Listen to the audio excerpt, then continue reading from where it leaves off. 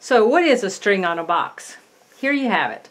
You have a box with a stick glued on top, and on that a guitar string. It has frets that are made out of coffee stirrers. These are the frets. And it's tuned like a mountain dulcimer.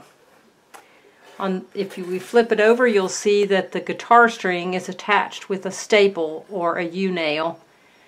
And the ball end goes there, and we come around to the front. We go across, pass over the bridge here. And then all the way down to this end, this is the nut. And then we attach the string to a eye screw and tighten it up. And there we have it. Now you can make a double string on a box also. This is the one that was in the video that you just saw. And it's exactly the same, except that it's on a bigger box. And this box is kind of neat because it has a drawer that opens. I thought that was cool. It came from Teavana. It had a tea set in it. So let's play a little.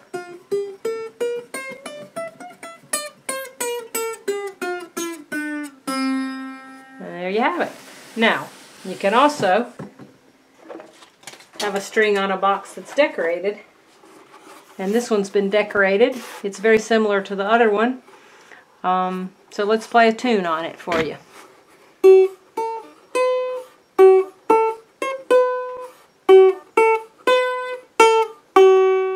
Smoke on the Water.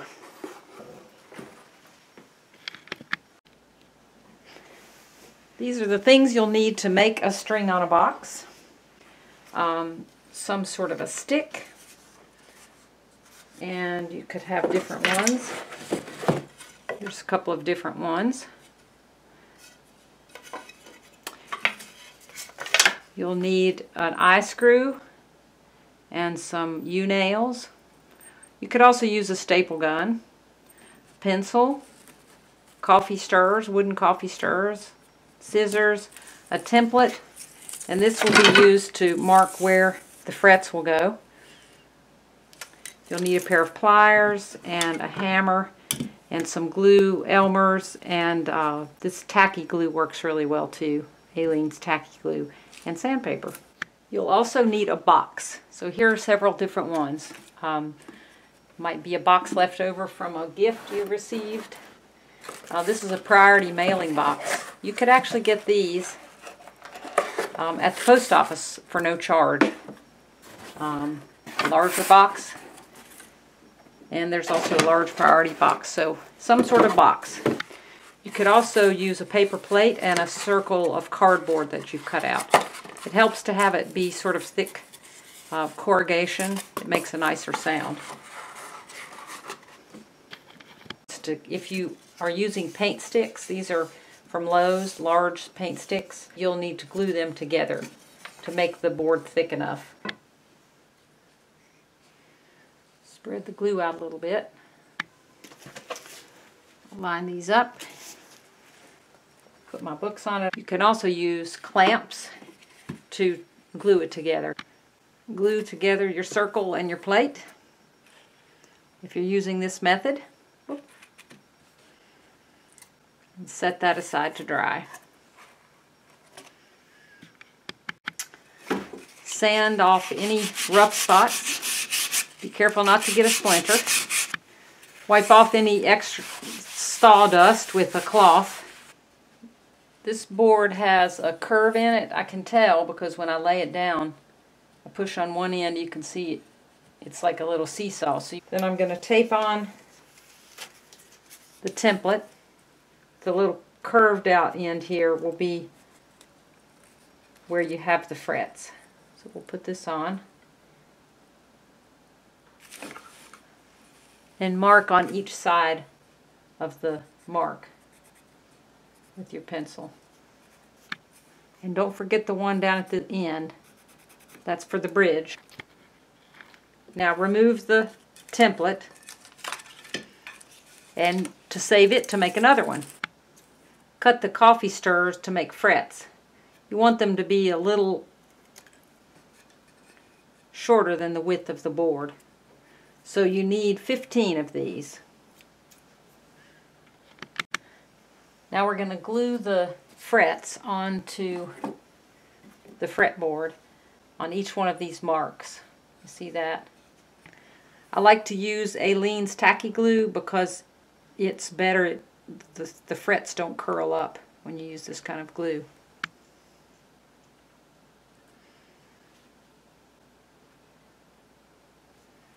Glue them on. Try to center the fret on those marks.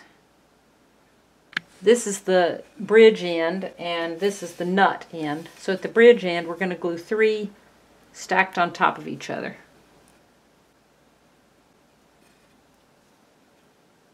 Make sure it's centered on that mark.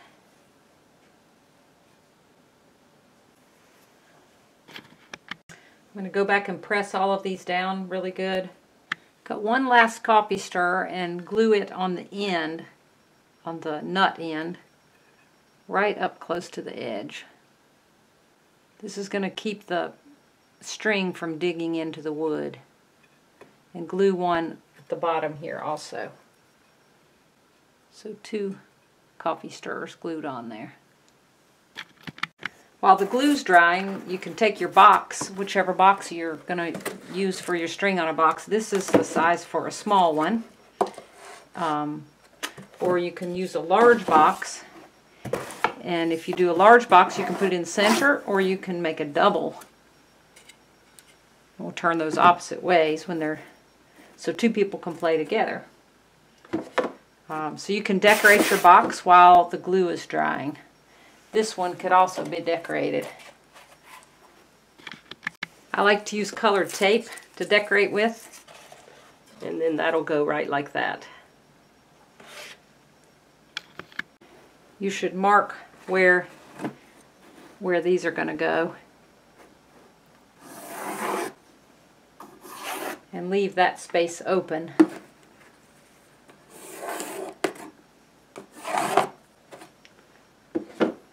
This box happens to open up, so I'm going to leave it so that it'll still open. So when I decorate it, I'm going to not tape over that part. Sometimes the frets are a little bit too long and they might catch on your hand as you try to play.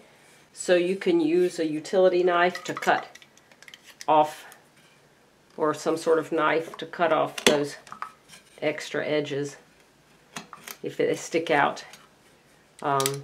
Then you can also sand down the edges of the frets so that they're nice and smooth.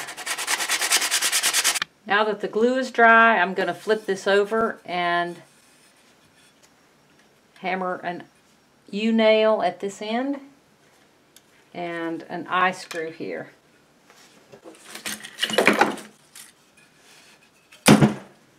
This is just to get it started, a few taps.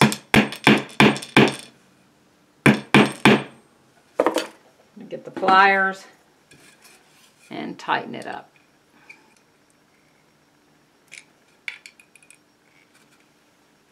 Usually put it in about 3 turns, maybe 4, with enough space left to put the string under.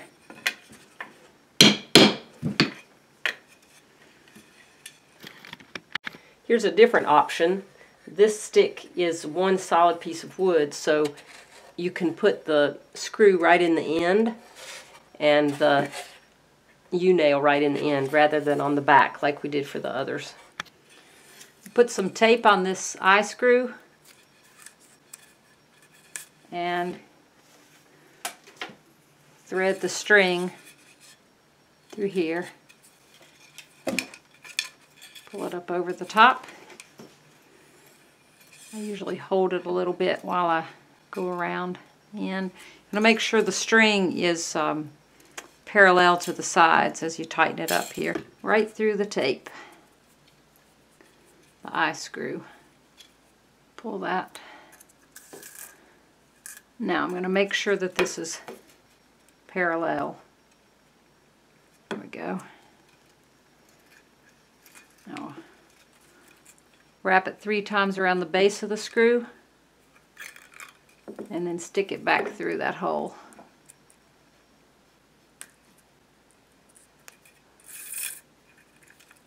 Check again to see if it's parallel to the edges, and take the pliers and tighten it up. Try not to twist it side to side, but just go in. And let's see what it sounds like. A little tighter. Usually it tightens up to a C note.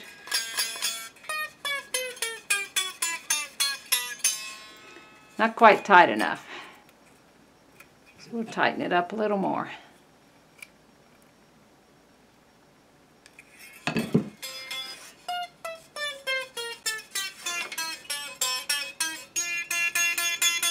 Pretty good.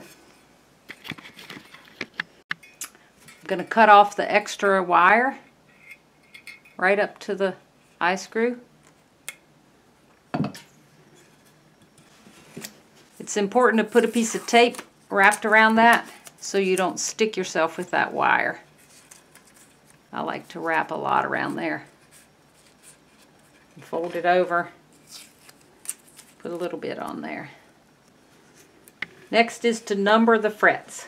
This is the nut, so it's not a fret. So this is 1, 2, 3, all the way up to 10.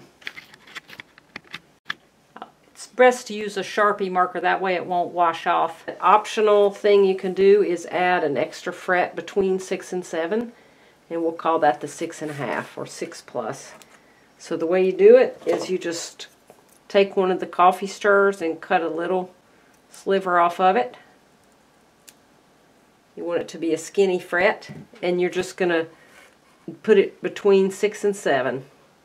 And the way you'll know if it's in tune is if it sounds right when you play the scale.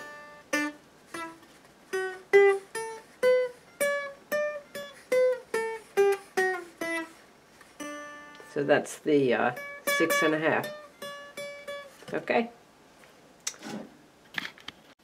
Now here's a little troubleshooting. I've put the string on both of these. This one sounds pretty good. I'll play it.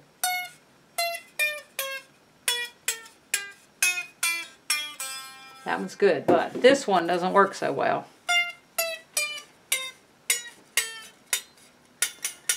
Starts buzzing here. So the first thing to do is to add another length of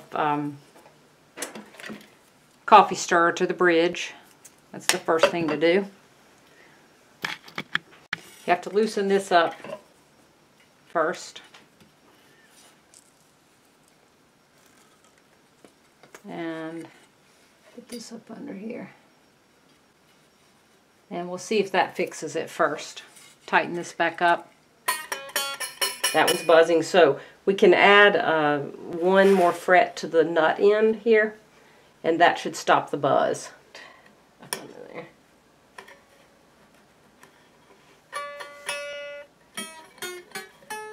Other thing we can do, let's try this, is we can also sand one of the frets. I'll sand this fret down a little bit.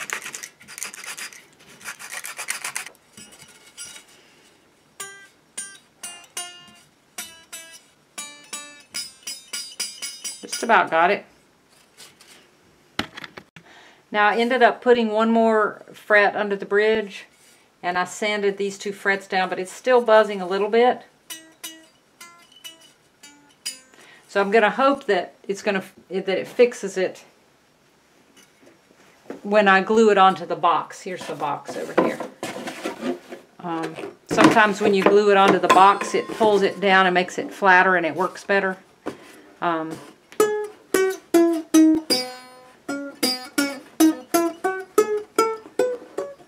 It also makes it louder, of course. Now I'm going to glue these on to the box. I had saved a spot there where I didn't put any tape, and one on there. You want them to be pointing opposite directions so that two people can play at the same time facing each other. And I'm going to weight these down with some books.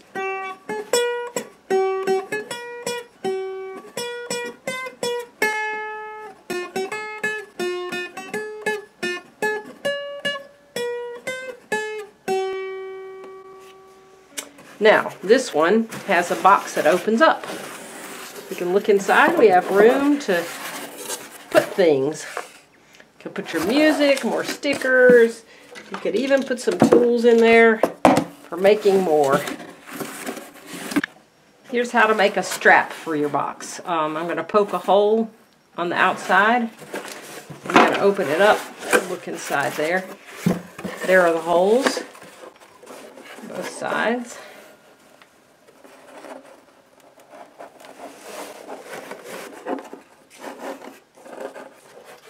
So you tie a little knot on each side and then put a stick in there and pull it tight. I put a little bit of glue on it just so it would hold after it dries. And then outside, pull that, and we have a strap. Here's a box I've decorated. This was the priority mailing box. Painted it first and then put tape on it.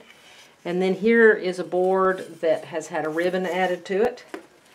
I just tied it onto the U-nails on the back. And then I'll glue that on. If you want to make yourself a pick, you can cut out of a piece of heavy plastic and just cut a pick. If you go ahead and put the 6.5 fret on, you'll have a little bit more versatility in the songs you play. This is De Colores. It uses the 6 and the 6.5.